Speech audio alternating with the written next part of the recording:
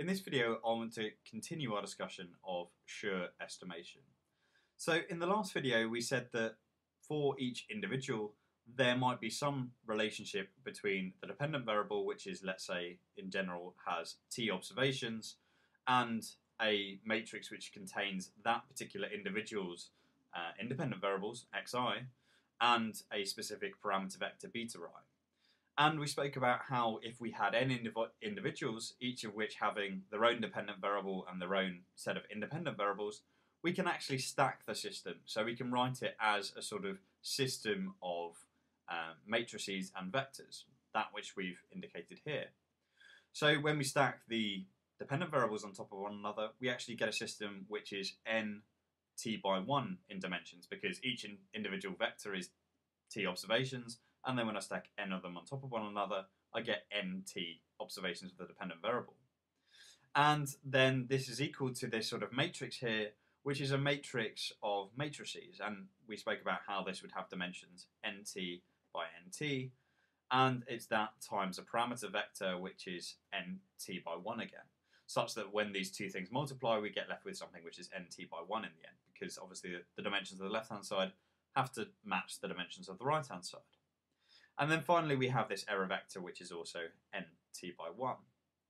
So we've written our sort of individual equations as a system of, in sort of a matrix equation form.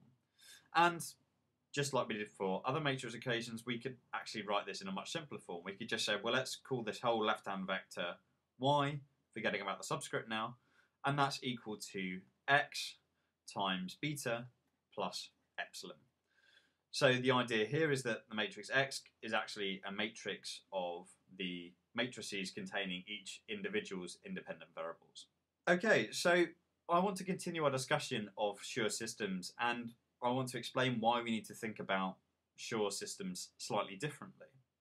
So if we assume that the Gauss-Markov condition of zero conditional mean is upheld, so that is that the expectation of the error given our independent variables is equal to 0, then we can write that the variance of our error term, so the variance of error given that we have our matrix of independent variables x, is actually the same thing as the expectation of the error vector times the transpose of the error vector given that we have x. Okay, and we can write this out in slightly longer form if we actually use the definitions of the given parameter vectors. This is just equal to the expectation of the error vector, which is just e1 through en, times that parameter vector transposed.